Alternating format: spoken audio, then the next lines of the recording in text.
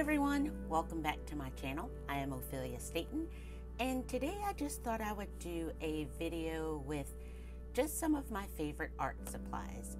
I always find these videos interesting, and to be honest, I feel as though I have quite a bit of supplies, probably way more than is ever necessary, and my goal this year is to work through a lot of these supplies. I am doing hopefully a no-buy for the entire year of 2018 because I just have so much that I want to work through. So I just thought I'd share with you guys some of my favorite and most used art supplies. And I'll start this video off with my sketchbooks. So I of course have quite a few sketchbooks going, and another goal is to kind of rein it all in where I don't have a variety of sketchbooks with like a few pages done in it and then a few pages done in this one. I want to just focus on at least a couple of sketchbooks at the time. This is just a notebook that I keep. It's one of the artist survival books that I get at my local art supply store, Jerry's Artorama. That's usually where I get a lot of my supplies from. But this just happens to be a just a regular notebook, I guess, if you will. I like that it's got pockets, and there's pockets all throughout, but there's plain paper, there's lined paper, and then there's like the dotted grid paper. And I just honestly use this for a variety of things, just keeping notes and such like that, just rambling through, if you will. So this one I always keep in my book bag at school just to kind of jot things down, and I really love to use that one, as well as in my studio and what stays in my studio. This is another one. It's just a Daler-Rowney cachet notebook, and in case you can't tell, I just love stickers on all of my notebooks. But this guy is just a notebook that I literally do a daily brain drain in. And so every morning when I remember, or if I have time, I will just get up and just kind of write out my thoughts for the day and such like that. But this one stays in my studio. I always find that I will color the pages sometimes ahead of time if I think about it, just with watercolors. But this stays in my studio as just like my brain drain or thoughts for the day. And then I have another sketchbook, and it literally is me and my stickers, just a sketchbook. I think this is probably a Daler-Rowney as well, but this one just kind of houses a variety of things where I will do swatches of watercolors, just trying to practice things, trying out different materials to see which ones I like, more swatches. This is literally just my every single thing sketchbook with notes and ideas, as well as finished pieces of artwork. And I actually took these guys out of a different sketchbook because I just didn't like the paper in it, and I honestly don't even remember what the name of the sketchbook was, but I just knew that like the paper just wasn't my favorite. So I ended up ditching the entire sketchbook, but I took out these finished pages that I had to just incorporate into this sketchbook so that I could end up finishing it. And on the very back page of my sketchbooks, I usually will keep lists of things that I need from the art supply store. And I am almost done with this sketchbook so that I can start a new one. And then I've got a couple of others that usually I will use a Strathmore. I like this one, the hardbound, but I usually go between like the Strathmore or Daler-Rowney type sketchbooks, or honestly any of the ones that I find. But I usually find that I pick up the Strathmore visual journals a lot. I'm in love with their new hardbound ones that I'm going to try. So I'm pretty excited to give some of those a try. And then I found, well, here, let's just do this one because these two are two newer ones. The Stillman and Burn, of course, it's brand new because I have a slew of sketchbooks, and I'll try to remember to insert a photo of the sketchbooks that kind of await my play. So I've got the Stillman and Burn sketchbook that it's a wire bound. This one is a mixed media one that I'm excited to try. And then this one's pretty new. It's by B Paper. I've never really tried this one before, but it's the B Paper Company Super Deluxe Mixed Media. The paper's really thick. I like that, or it's not really thick, but it's pretty thick. I'm hoping that it will handle wet media, acrylic paints, and watercolors and such. I like that it's a nice color. There's not a lot of texture, but it's not super smooth either. So I'm excited to try this one. It says they're professional series, so we will see what happens. And you know, again, I just feel like I have way more supplies than the average person should ever have, but I'm going to spend a great deal of 2018 plowing through my materials. So these are probably my favorite or most used sketchbooks. And next, I think we'll take a look at like brushes and mediums and such like that.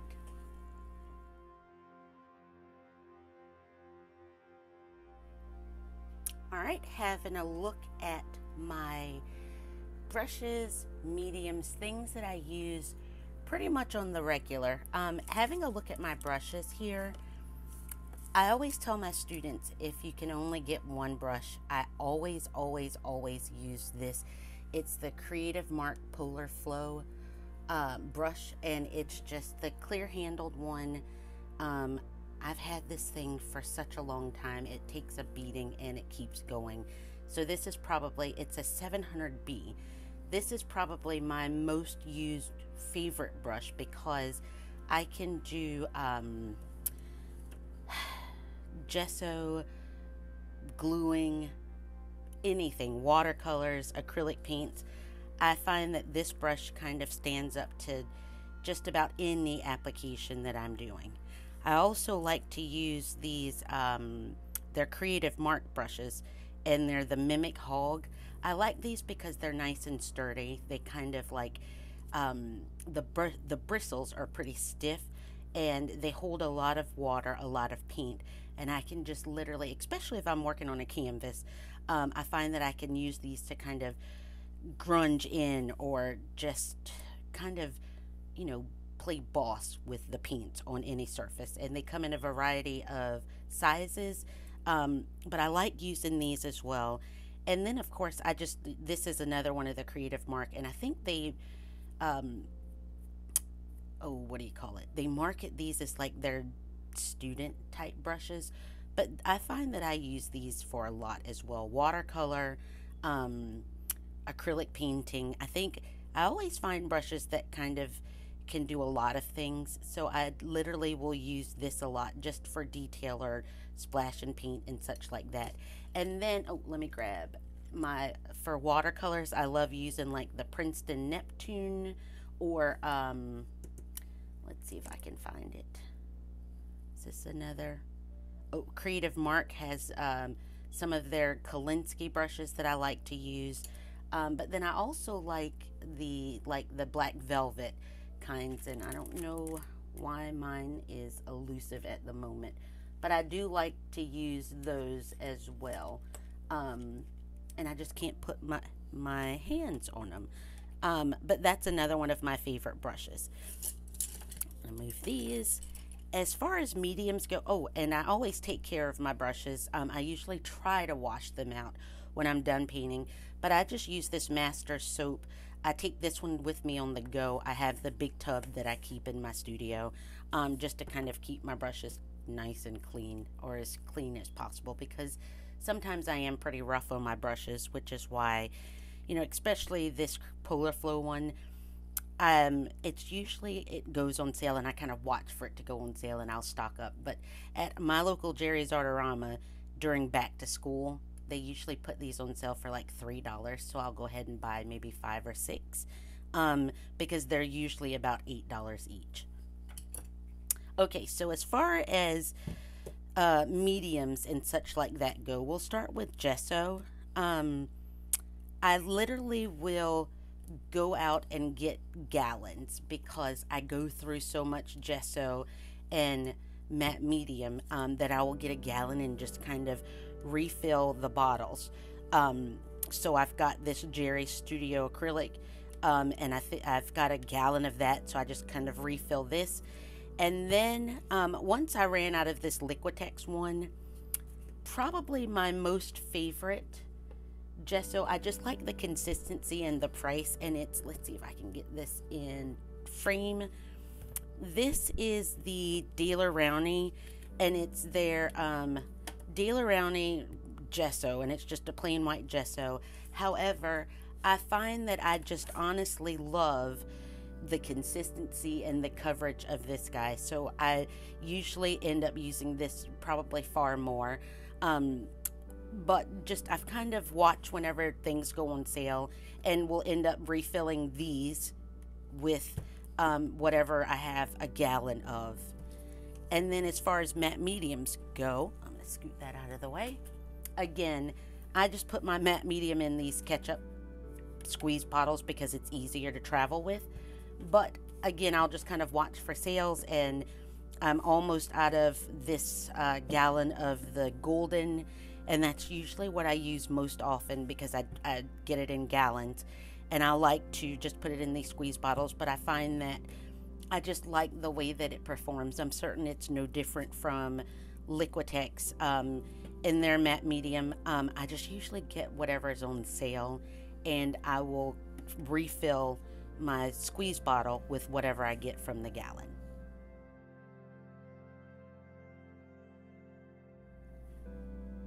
Let's talk about acrylic paints for a second. I honestly think that, I guess I should say, I don't think I've ever met an acrylic paint that I just really don't like. There are so many brands out there, and I just find that each brand has colors that I'm attracted to, or the consistency I just love. So for instance, this Amsterdam has this light rose that's probably one of my favorite colors from their line. So I will, whenever I run out, I'll usually at least refill this one because I find this one's the one that I always end up running out of. And then I also, of course, use golden in their heavy body as well as their fluid acrylic paints. I just, again, some of the colors that they have, like one of my favorites, the phthalo turquoise, the teal. I just find that any of those paints I'm always using. Another one that I found that I'm just totally, I just really like these. These are the Sennelier Abstract paints. This orange one, it's number 615, is just one of my favorite colors from that line. I truly enjoy using all of them, and I just find it depends on whatever project I'm working on. I will kind of grab whatever colors, and it just doesn't depend on the brand in any way. I just find that a lot of times I'm just attracted to certain colors from certain brands. I also use Matisse paints. These come in like heavy body. They also make more of a soft body. The two that I grabbed are their structure. I find these at my local Jerry's Artorama, and I just like the colors and the vibrancy in these paints. So I like those a lot. I also like to use Liquitex paints. They're soft body, they're heavy body. It doesn't matter. Some of those colors I just truly enjoy. I even like some of the colors in their basics line. I just end up picking up whatever I can find. I will even go in and get some of the Americana or Deco Art paints. Again, it's just some of the colors that I find I just like using those colors, so I'll pick those up. I've even used some Holbein just for certain colors. Old Holland makes some nice flesh tone colors that I like to use. And then I like to use some Daler-Rowney, like my favorites are this pistachio color from theirs. But I just find that any brand in particular, I mean, I'm not partial to any one brand. There's just different brands that have different paints. And hold 1 second, I'm going to grab another one. How could I have almost forgot? I always, and you'll usually see this Lucas Krill paints, Lucas Krill Studio paints show up in a lot of my work. I just love the color selection. This magenta is my favorite, the fluorescent. I just end up using these a lot. Again, they're readily available at my local Jerry's Autorama. So, but again, I'm not partial to any one brand. I find that with acrylic paints, and as you'll see in just a second with watercolors, I end up using all different brands because they all have something that just makes me want to try them all. Next up, I will show you what I have for my watercolor.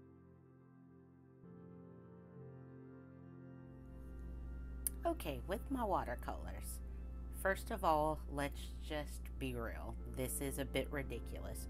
No one needs as many watercolors as I have. I find that I don't think I've ever met one that I just don't like, and I'm always looking for new ones to try. So I'm just going to talk through these really quickly as to not make this video a bajillion hours because I have so many. I'm also thinking that I will reserve another video for the handmade watercolors that I found because I'm really starting to groove on those as well. Let's start with what stays on my desk usually, and I try to rotate these out. This is just a Lucas pan, metal pan that I have kind of tricked out. It came with the 24, but then I added a new row in the middle. This, as well as this guy, usually stay on my desk like so. And then this is what I use pretty much on the daily. And like I said, I try to rotate out some of my larger palettes, but for now, this is what's sitting on my desk. I also have these Prima marketing ones that I like, and I've honestly just, of course, done the little color swatch, but then added some colors in the middle just to make the palettes a little more versatile for me. So I've got the Decadent Pies, the classics as well. I haven't added another row to this one yet. And I just fill the rows with extra half pans and just any brand of other watercolor I have. And then, whoops, this one came apart. And I think the middle row here is Turner. But again, the Pastel Dreams with the middle row of those tricked out. I also have a couple of these little Winsor Newton little pocket sketches that I've had these for such a long time, and I still enjoy throwing them in my book bag to use. Another one that I found that I really like is the Create-A-Color, and these are just the aqua bricks. It's got a little sponge and then just 12 bricks. And again, I like to throw this in my book bag sometimes. And in a minute, I'm going to cause an avalanche because there's so many. I have this Van Gogh set that I like. It's just the standard palette, but I do like to throw that one in my book bag. A lot of these, I found the tropicals from the Prima that I use as well, or that I like, and I've started adding a different row here in the middle. I've got a Jane Davenport one that I like to use. This one's her Bright palette, and I've again started with, I'm going to add another row here in the middle just to make them a little more versatile or change them up a little bit. I've got this Sennelier little pocket one that again, it just kind of goes in my book bag. I've added another row. I don't know what my deal is with not using them as they are, but adding more colors to them. I think it's because I have so many tubes of watercolor. And then this guy usually stays in my studio, but it's the Sennelier. It's the 48 half pan one that I use often, maybe not as much as I should. And a lot of these you'll see that I guess again this year I'm gonna make it a point to start using more of my supplies. But I've got this one, and then I've got another this was an old Daniel Smith palette that I've had for, I don't even know if they sell these travel tins anymore, but these are all my Daniel Smith paints, and I've got a few of their newer, think these were their new colors for 2017 that I just put out here in the lid. So I like to pull that one out and play with that one often. And I've got another little smaller Sennelier tin, just the standard one with the different colors. Again, it's not used as often as it should, and that's totally my fault. I also like to play with, and I just, not really just discovered, but I'm just intrigued by the Schminke that I've never really tried before. So I just bought a small set of these. It came as this top row, and then I've added some more colors down here to the bottom. And I need to update this little card, but I haven't done that yet. And then, of course, in my true Ophelia-ness, I saw online somewhere this Schminke, it's the Academy line. So, of course, I had to go out and get this one, and it's just the top row of their 12 colors. 2, 4, 6, 8, yep, 12 colors. And I enjoy playing with this one. I usually throw that one in my book bag. And then, this one is the White Knights. It's I'm sorry, this one's a Yarka, and it's by Jack Richardson. And again, it's one of those that I've hardly touched and played with yet, and I'm going to make it a point to do so. But I don't even remember why I had to have this one, or I think I might have seen somebody using it. And I apologize if you guys can hear my dog downstairs, because they're all downstairs going a little bit crazy. I'm going to move some of these out of the way and carry on with part 2 of some more of my larger palettes. Alright, carrying on with my watercolors. This one's just one of those, I found this, it's an Angora watercolor set that I found in, again, my local Jerry's Artorama, and I think it was even in the kids section. But I honestly enjoy using these colors just to lay down color. Even I find that my grocery list looks better in color. I've got a palette here with some golden in it, and I always end up making a little cheat sheet or color swatch. But these are just a couple of golden colors that I wanted in a palette. And then I think somewhere, we'll just keep going. I've got this Mission Gold set of paints here, and again, I just need to do a better job at using my colors, or using the paints that I have. But I like their colors from watercolors a lot, or their watercolors a lot. I've got this set of Holbein that I like to use, and of course the larger palettes end up staying in my studio a lot.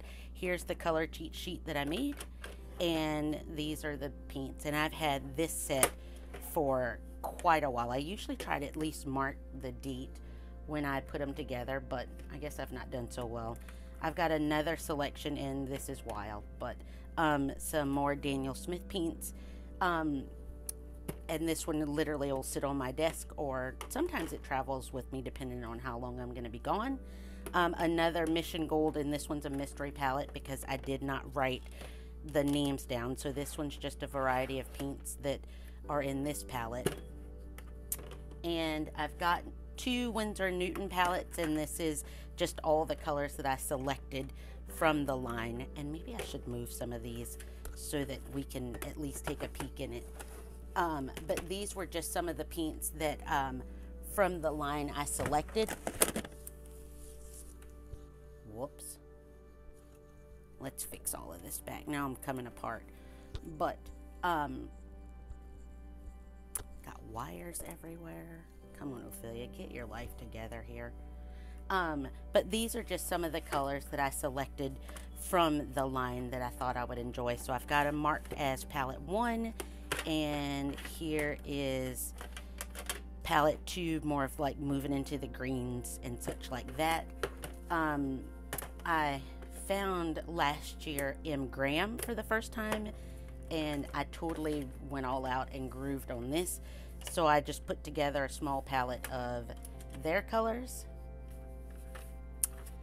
And let's see what else I have here. I found this little, it's an Aquafine by Dale Arowney. I like playing around with this one, and this of course stays in my book bag, or I should say I throw it in my book bag just whenever I'm going out. I usually just end up playing with them, but then again I don't play with them as much as I should. I've got another one of these Lucas like my smaller one that I keep on my desk. This one's the 48 set. And again, sometimes I will end up just putting out different, and I think these may be Daniel Smith colors, just to add some variety, or maybe I was just trying them out. But this one's that 48 half pan Lucas. And just a couple more here, and we are done with watercolors because this is a bit ridiculous. I've got this Winsor Newton set, and let's see if I can remember even how to open it. It's these are the full pans and with a brush inside. Clearly, I've not even used it, but I'm planning to change that. I've got another Daniel Smith from, I think I put this together in 2017, just with a variety of colors. I tell you, I don't think I've just ever met a watercolor paint that I don't like. Another M. watercolor set that I put together and just left these blank until I could find more that I would want to use. And then this guy is a Mameri Blue, and this is one of the ones from way back that I bought. It's their 48 half pan set, and it looks like that. I've used it, and I probably have had this thing for maybe 7 or 8 years. Again, I'm going to do a better job at using what I have. Those are the majority of my, I should say, like, store-bought names, not the handmaids that we'll just cover in a separate video because it's just too much. I just realized I can't put my hands on. I have one by Holbein. It's their little palm pocket one that I really like to use, and I also have a Koi watercolor one that I can't quite find or put my hands on, but I'll find those. As for gouache, oh, this is kind of big, but let's just see if I can show you. I just literally will use whatever they have in store. Again, haven't really done a good job at using it because clearly it looks brand new. But I promise, I totally promise I'm going to change all that. So I'm going to get this cleaned up and come back with the very last snippets of just what I use. I'll be right back.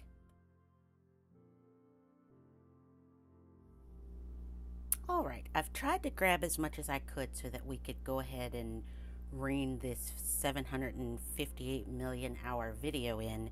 Having a look at my stencils, I usually just use pretty much anything, again, that I can find, and I will go online. I've liked my local Jerry's Artorama started carrying these Marabou stencils, so I've got these in a variety of sizes that I like to use. Crafter's Workshop, or yeah, this one's Crafter's Workshop that you've seen me use in a previous video. I like those. Stencil Girl I like, I just can't put my hands on any of them. Donna Downey, I like using her stencils. Just again, like I said, and I don't have a loyalty or a favorite with any of them. I just a quick Google search of stencils and you'll come up with all kinds. In a lot of my videos, when you've seen me prep my pages, I've used just a variety of ephemera, and of course, a shameless plug here, but on my Etsy shop, I sell collage packs, and I like to use these just in my, either it's prepping my pages with some dictionary pages and such like that, but these bags come filled literally with all kinds of things, from old ledger book pieces, just a variety of things to kind of use to glue down. Even there are collage sheets that I never ended up using, old handwritten letters that I've gotten and color copied and such like that. But those are available in my Etsy shop if you're ever interested in purchasing one of those. But I literally just like to use these to have other elements to glue down. Speaking of collage, I also like to use, and again, some of my favorite collage sheets are, for instance, Robin Marie Smith makes these really cool art pops that I like to use, and if you just Google her name, she's got her web store open, which is where I usually find them. Tiffany over at Southern Gal Designs also makes some really cool collage sheets that I end up buying. This one's another Robin Marie Smith. And then Tisha Moore also makes some really cool. I just love her elements that a lot of times they're just pretty weird. So I like to use those a lot in my work. But those are the collage sheets I use. As far as inks go, I like to use Liquitex inks or FW makes good inks. I use these interchangeably. As far as acrylic inks go, I will end up, using them flat out of the bottle to paint with, or with my dip pen and nib. Let's see if I can find that guy. Probably. Oh, here it is. My dip pen and nib. This is what I use, and I literally will just like dunk it right into the bottle and write with, or such like that, or use a paintbrush to paint with. But then I also find that I like to put them in these spray bottles, in any spray bottle. I even have a Soho brand that I pick up at my art supply store, that I just fill the spray bottle with to even spray over these stencils that I use. So I like using those. I also like these. They're the P.H. Martin's watercolors, the Radiant Concentrated watercolors. I like to use these to play around with watercolors. As far as other materials, I have just water soluble or like watercolor pencils, and again, way too many art supplies, but I like using the Derwent ink tints a lot. Prismacolor makes a nice watercolor pencil, and I find that I just pick through these two interchangeably. Faber-Castell also has a nice one, and then probably the next most used is the Derwent Graphitint. I like to use those a lot. And I mean, no surprise, I like to use these Caran d'Ache, what do you call them, Neocolor 2s. I find that I end up using these a lot, and I broke the bigger tin that I have, so I just kind of keep them in this box. Other things that I use would be just plain colored pencils. I use Prismacolor and Faber-Castell, and then Derwent. Of course, I love using this Jerry's Jumbo Jet Black Pencil from Jerry's Artorama. I like this one because of its nice dark mark. I like these Tombow, and I think they're called Erotogen color pencils. Just a plain 2B pencil is what I use for writing a lot of the time. Acrylic markers, Amsterdam makes good ones. Liquitex makes nice ones. Pebeo makes these nice for artist markers that I like. I also like to use these Faber-Castell Pitt pens, the bigger size, as well as the smaller size ones, the smaller nib ones, I should say. And then just another one, I also like to use those Faber-Castells, as well as these, they're called Accurate, that I find at Jerry's Artorama. They're waterproof, so I like to use those in my work. And if you've stuck around here this long, I sure appreciate you watching. I know I have a lot of art supplies, which means that I've got a lot of arting to do in 2018 so that I can use all of this stuff up. Thank you guys so much for watching, and I will see you next time. Bye.